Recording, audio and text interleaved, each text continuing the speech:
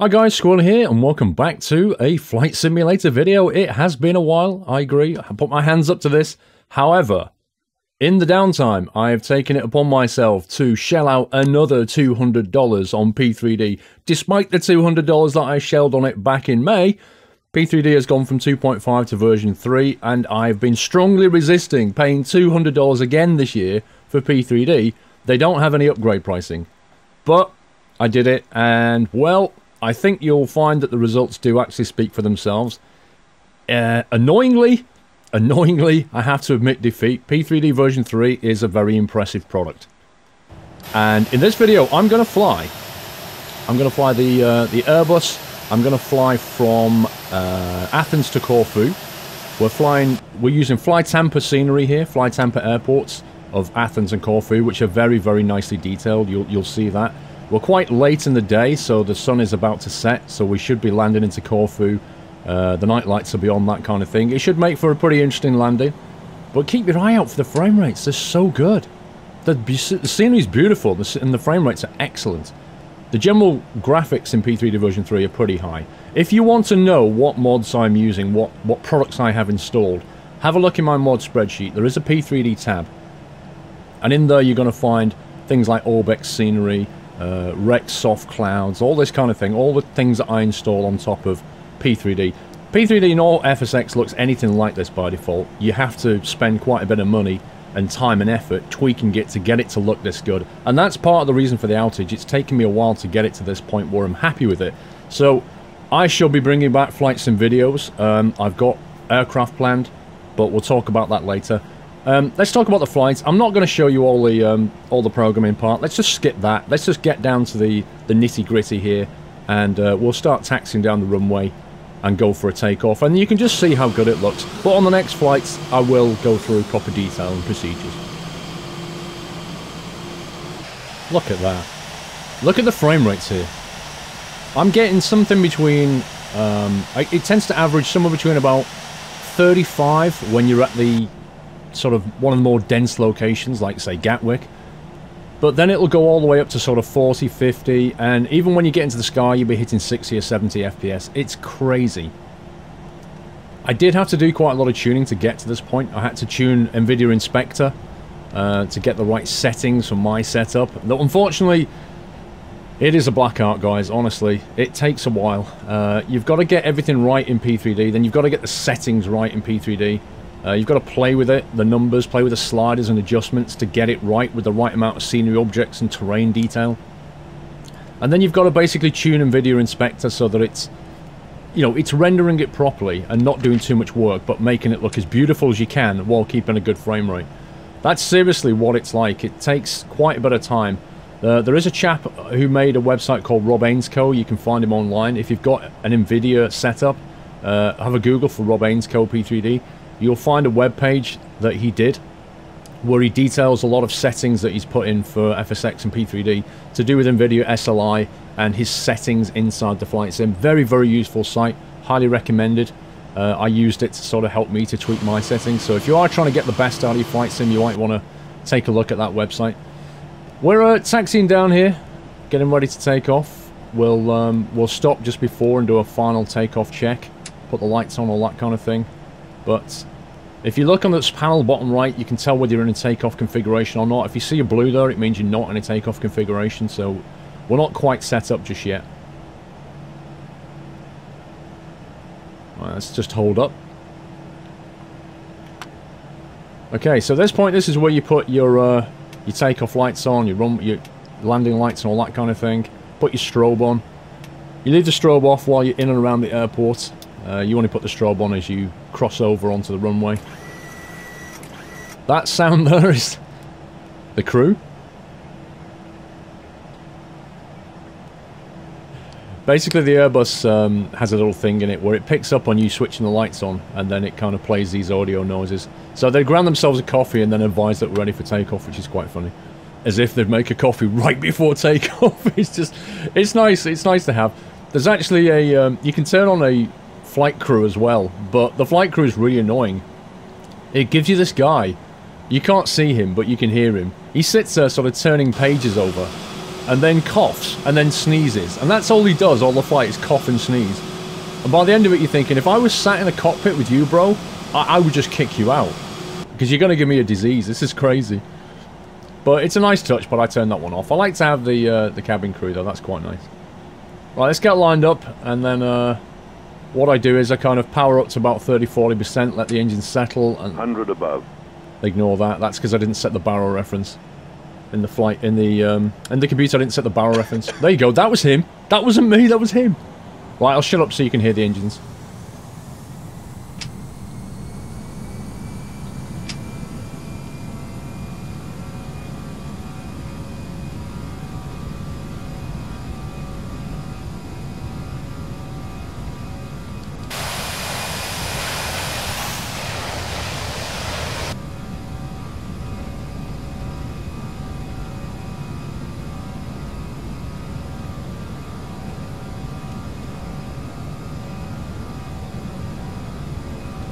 So we rotate back now, climb up to about 15 degrees. Once you've got that positive climb, then you bring the gear up.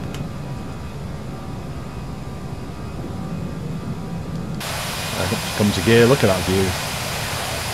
Just look at it go. The frame rate is extraordinarily good. Well, that's sunset. Autopilot engaged. Autopilot is going on. That's the co-pilot thing in the Airbus. So yeah, we are up. Very shortly we'll retract the flaps.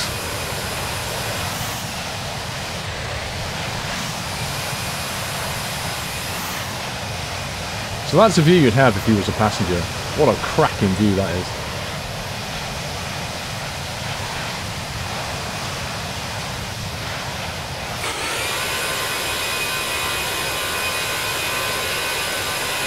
I don't know about you, but I'm impressed, I really am. I couldn't fail to be impressed by these frame rates. So you reduce the power back down to climb now.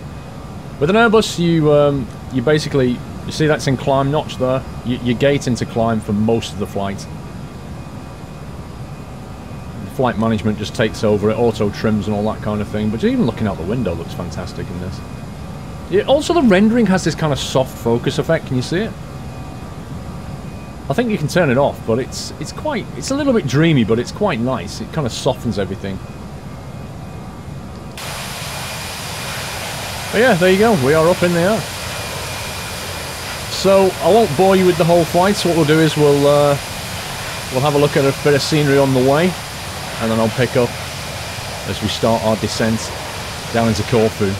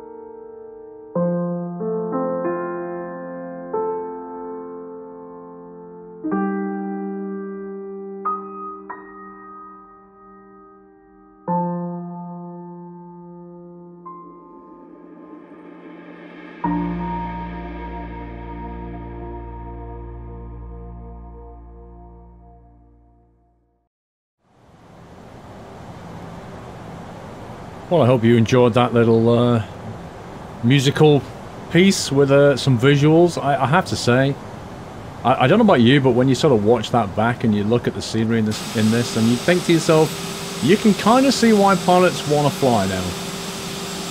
Because that is one spectacular way to see the Earth, I think. Anyway, that's where we're landing. That's Corfu down there. So the general flight here is, as you can see on the flight pan hopefully, is we're going forward We descend and loop. We loop back on ourselves. And then we approach the landmass. You'll see there's like a beacon. There's like a small hill with a beacon on it. And we'll pass that beacon and bank hard left. And I'll take manual control at that point and glide it down. It's the easiest way, to be honest. I've found anyway. So here we are. There's the beacon and the hill, as we're talking about. We're currently in autopilot still. And my basic plan here is to fly autopilot just around that ridge. Keep my eye on the airport on the left. I'm controlling the speed. Making sure we get exactly what I want. That's the autopilot turning over his notes again. I've not found him doing anything so far. He just generally turns notes over, sneezes a bit, occasionally coughs. Now this is not quite Innsbruck, but it's still an interesting little descent going around this hill here. It's a nice little landmark, but with all these hills around you do have to be a little bit careful with your positioning. So I'm kind of watching my altitude here, because I wasn't exactly sure what altitude these hills were, so as I got closer I decided to sort of bring the altitude level down a little bit. But I'm rapidly approaching the point where I'm going to take over manual control here. We're now hard left. It's a beautiful view. Just 1,000. Just below us, look at that. Okay, just check in, full flaps. 1,000. There it is. Just watching that curve. As I get remotely onto the straight approach, that's when I'm going to take over manual. Auto flight off. Okay.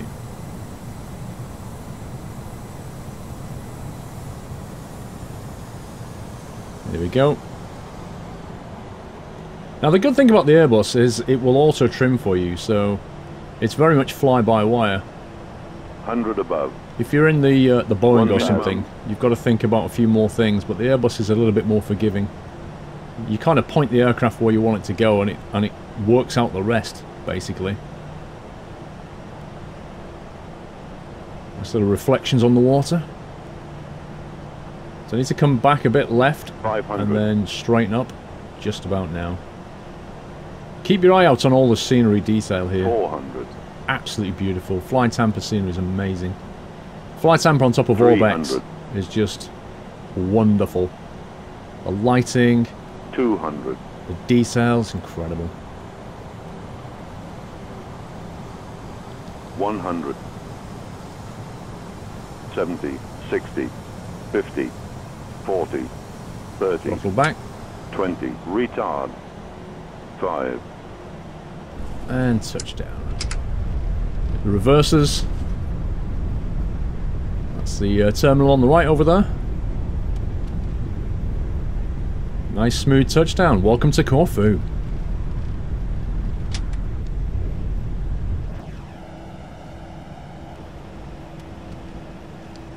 There you go. Look at that. This is one of the best times of day to come here, I think. Just because of all this lighting. It's just absolutely gorgeous to look at.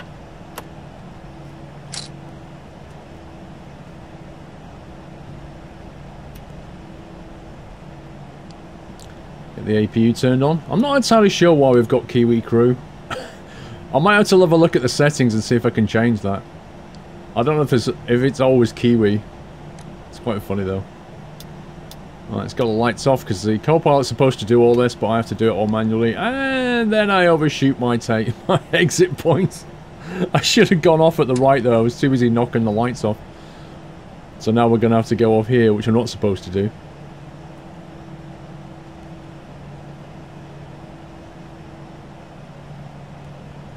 Rent-a-car place over there, coaches going past. All of this just makes the whole thing just feel really lived in.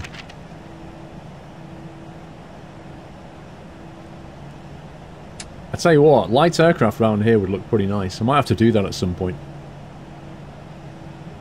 Right, I'm not too fussed about where we're going to park. I'm just going to find a spot on the left over here.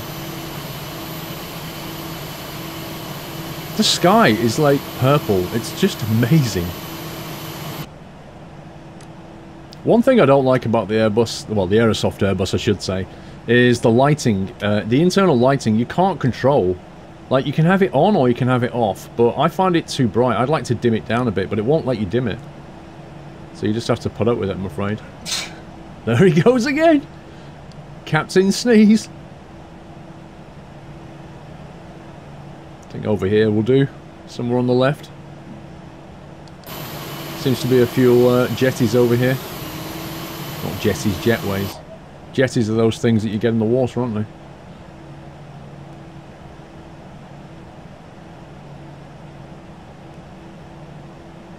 Unfortunately, I don't have GSX running at this point, but when I get GSX running, we'll get GSX stuff in there to deboard the passengers. Always looks nice, GSX. It does kind of go a bit screwy sometimes. Especially the taxi. There's like a van that you can follow, a safety car almost, and it'll take you to your terminal. But it frequently goes wrong, it's rather funny. But yeah, that's the flight. Athens to Corfu. I do hope you enjoyed that flight. It's so good to be back in the cockpit. I really enjoy it. And I have to say now, I'm really happy with where this simulator is at. It's everything I want in terms of frame rate and detail. It's just like the closest thing you can get to actually being a real pilot. It's fantastic. But that's it from me, guys. Hope you enjoyed that video. Please give me a like if you did. Leave me a comment. Let me know what else you'd like to see me do in flight simulation. Until the next time, take care. Happy flying.